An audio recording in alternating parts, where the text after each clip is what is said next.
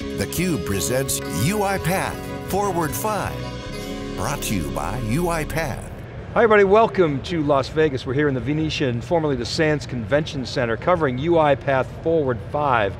This is the fourth time theCUBE has covered Forward, not counting the years during COVID, but UiPath was one of the first companies last year to bring back physical events.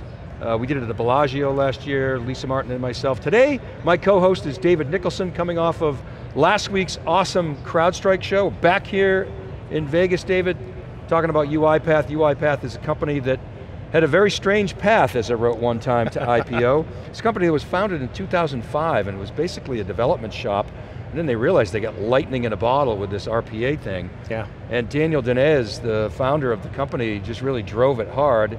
And they really didn't do any big kind of VC raise for several years, and then all of a sudden, boom, the rocket ship took off, kind of really got out over their skis a little bit, but then got to IPO, and has had a very successful sort of penetration into the market. The IPO obviously has not gone as well, we can talk about that, but they've hit $1 billion in ARR. There aren't a lot of companies that have hit $1 billion in ARR that quickly. These guys had massive valuations that were cut back obviously with the downturn, but also some execution miscues. But the one thing about UiPath, Dave, is they've been very successful at penetrating customers, and that's the thing you always get at Forward, customer stories. And the other thing I'll add is that it started out with the narrative was, oh, automation, software robots, they're going to take away jobs. The opposite has happened. There's zero unemployment now basically. We're heading into a recession. We're actually probably in a recession. And so how do you combat a recession? You put automation to work and gain, right. If inflation is 5 to 7% and you can get 20% from automation, well, it's a good ROI, but you sat in the keynotes. It was really your first exposure to the company. What were your thoughts? Yeah. I think the whole subject is interesting. I think if you've been involved in tech for a while, the first thing you think of is, well, hold on a second. Isn't this just high-tech scripting? Aren't you essentially just automating stuff? How cool could that possibly be?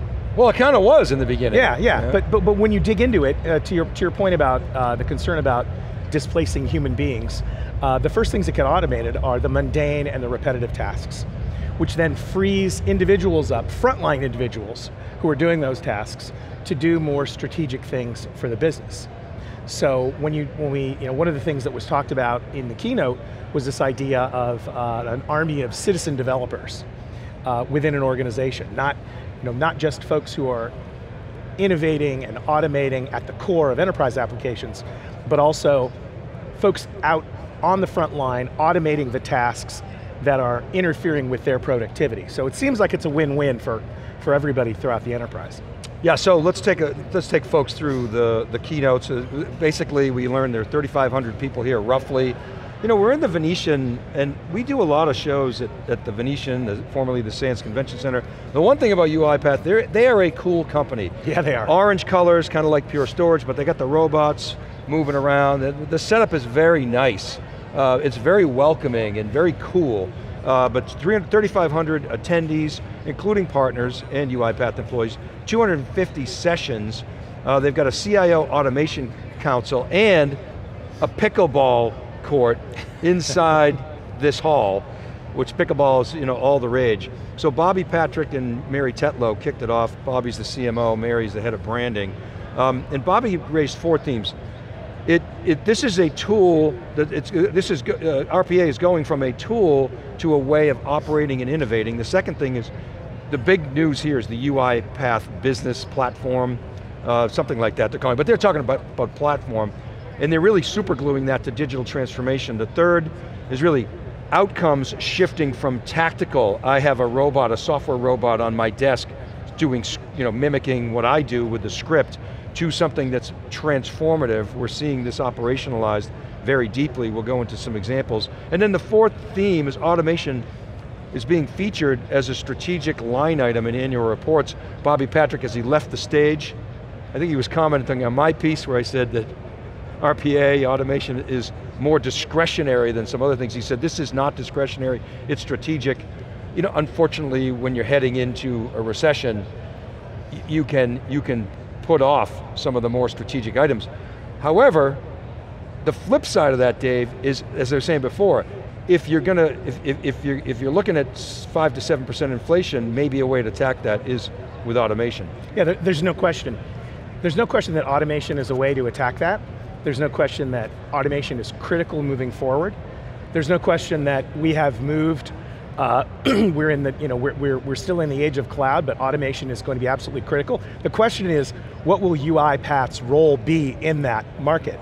And when you hear UiPath talk about platform versus tool sets and things like that, that's a critical differentiator, because if they are just a tool, then why wouldn't someone exploit a tool that is within an application environment instead of exploiting a platform? So what I'm going to be looking for in terms of the folks we talk to over the next few days is this question of, make the case that this is actually a platform that extends across all kinds of application environments. If they can't seize that high ground moving forward, it's going to be tough for them. Well, they're betting the company on that. That's Rob Enslin coming in. That's why he's part of the equation. But that platform play is they are betting the company, and the reason is, so the history here is, in the early days of this sort of RPA craze, Automation Anywhere and UiPath went out, they both raised a ton of money.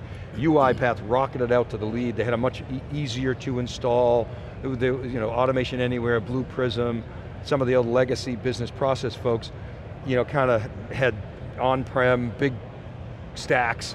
UiPath came in a really simple self-serve platform and took off and really got a foothold in the market, and then started building or making some of these acquisitions like Process Gold, like Cloud Elements, which is API automation, more recently Reinfer, which is natural language processing. We heard them up on the stage today. And they've been putting that together to do not just RPA, but process mining, task mining, document automation, et cetera. And so Rob Enslin was brought in from Google, formerly Google and SAP, to really provide that sort of financial and go-to-market expertise, as well as Ashim Gupta, who's the CFO. So they were kind of late with that. They sort of did all this post-IPO. I wish they had done it somewhat beforehand, but they're sort of bringing in that adult supervision that's necessary. Rob Enslin, I thought, was very cogent. He was assertive on stage. He was really clear.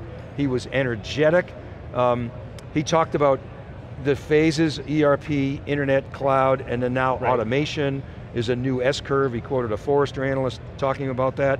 He also had a great quote. He said, the old adage, better, faster, cheaper, pick two. He said you don't have to do that anymore with automation. He cited reports from analysts, 50% efficiency improvement, 40% productivity improvement, 40% improvement in customer satisfaction. And then what I always, again, love about UiPath is there's no shortage of customers. They do as good a job as anybody, and I think I would say the best of getting customers to talk about their experiences. You'll see that on theCUBE all this week. Talked about Changi Airport from Singapore. They're adding able to service 50 million new customers, new travelers with no new headcount. A company called Vital or Vital, I don't know how you say that. 100,000 employees having access to it. Uber, 150% ROI in 1 year. New York State getting 1.2 million relief checks out in 2 weeks and identifying potentially $12 billion in fraud. They also talk about 25% of the UiPath finance team is digital, and they've only incremented headcount, very slightly, 1.5 times. Their revenue's grown about a 10x. And really, he talked about how to turn automation into a force multiplier for growth, and to your point, I think that's their challenge. What were your thoughts on Rob Enslin's keynote? First of all, in addition to his background, Rob brings a brand with him.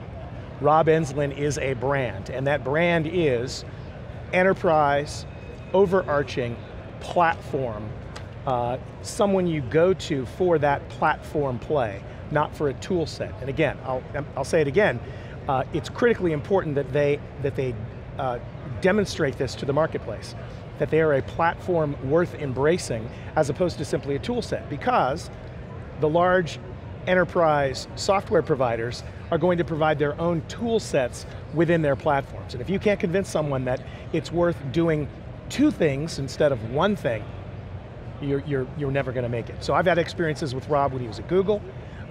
He's the right person for the job, and I buy into his strategy and narrative about where we are and the critical nature of automation. Question remains, will UiPath be able to benefit from that trend? So a couple things on that. So your point about SAP, is right on. EY was up on stage. EY is a huge SAP customer, and they chose UiPath to automate their SAP installation. Right. And they're going all in with UiPath as a partner. Of course, I often like to say that the global system integrators, they like to eat at the trough. Right. When you see GSIs like EY and others coming into the ecosystem, that means there's business being done. We saw Orange up on stage, yep. Which was really interesting. Javier from Spain, yeah. Yep, talking about, he had this really cool dashboard, and then Ted Kumert was talked about the business automation platform and all the different chapters and the evolution. They've got to get to a platform play, because the thing I failed to mention is Microsoft a couple years ago made a tuck-in acquisition and got into this market, really providing individual automations and making it, it's Microsoft, they're going to make it really easy to add it really cheaply. SAP would tell you that they have the same thing. And then just grow from that. So UiPath has to pivot to a platform play. They started this back in 2019, but as you know, it takes a long time to integrate stuff, okay? So they're working through that. But this is, Rob Enslin put up on the slide, go big. I tweeted, took a page out of Michael Dell, go big or go home. Final thoughts before we break. I think go big or go home is pretty much sums it up. I mean, this is an existential mission that UiPath is on right now, starting this day forward. They need to seize that high ground of platform versus tool set. Otherwise, they will never get beyond where they are now. I do want to mention too to folks in the audience, there's a huge difference between $1 billion valuation and $1 billion in revenue every year. So these guys have reached a milestone. There's no question about that. But to get to that next level, platform. And I know we'll be probing our guests on that question over the next couple of days. Yeah, and the key is obviously going to be keep servicing the customers.